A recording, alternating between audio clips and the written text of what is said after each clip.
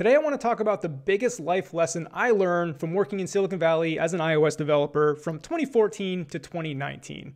And later in the video, I'm going to share something about the founding of Instagram that illustrates this, and then we'll finish off the video with a quote from Steve Jobs that really drives the point home.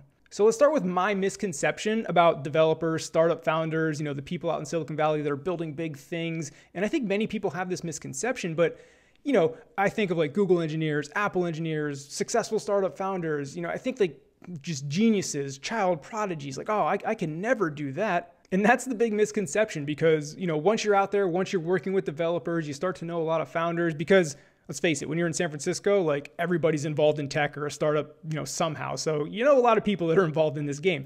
And you just start to realize that, like, of course, smart and talented, not taking anything away, but the mystique goes away. And you realize that, like, they're just normal people. Again, smart and talented normal people, but it's like, no reason that I couldn't be doing big things and cool things like this, right? Like I see who they are, what they're doing, what they're achieving, and it just becomes a lot more attainable. Whereas before you're exposed to that world, it is that like mystique, godlike thing where you're like, oh man, I could never do that. And that just goes away once you're in that environment. And it applies to companies too. Like ask anybody that's worked at, various startups or companies out in Silicon Valley, like from the outside looking in, it can seem like, wow, they're doing really cool stuff. It looks awesome, so successful. But once you work there and you kind of pull back the curtain, you kind of see how the sauce is made, you realize it's a bit of a shit show and that like people are just figuring it out as they go. It's kind of like the nature of building a startup in something new, right? Like nobody's done it before.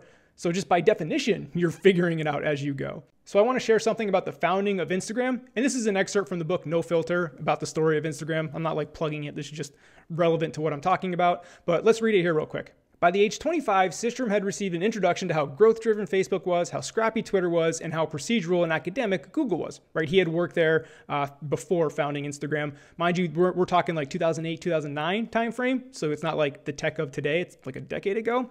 But anyway, he was able to know their leaders and understand what drove them, which stripped them of their mystery. It's exactly what I was talking about. And again, here you go. From the outside, Silicon Valley looked like it was run by geniuses. From the inside, it was clear that everyone was vulnerable like he was and just figuring it out as they went along. Like I said, I experienced the exact same thing. And to finish this up, Systrom wasn't a nerd or a hacker or a quant, but he was perhaps no less qualified to be an entrepreneur. And that just kind of echoes like what I experienced as well. That's why I wanted to share that snippet. When I read that, I was like, holy shit, it's like exactly like how it is. And like I said, the biggest life lesson, the biggest switch was just, why can't I build a great business? And don't get me wrong, I'm not saying like, why can't I build Apple, Instagram, Google? Like those are of course crazy outliers.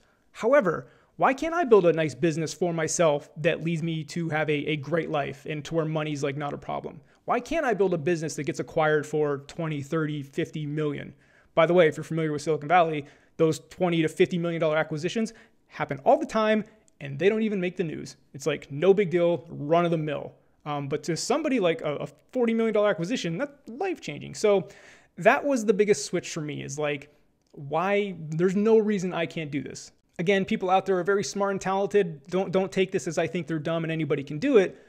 Again, the mystique just gets stripped away. That's the biggest lesson here is that they're just regular people. So again, with hard work, effort, smarts, talent, like you can do it too.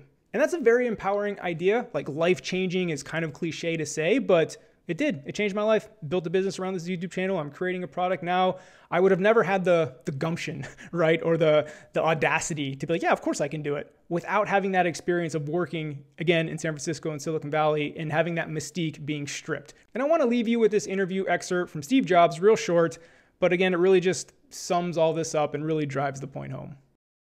When you grow up, you tend to get told that the world is the way it is and your life is just to live your life inside the world, try not to bash into the walls too much, try to have a nice family life, have fun, save a little money.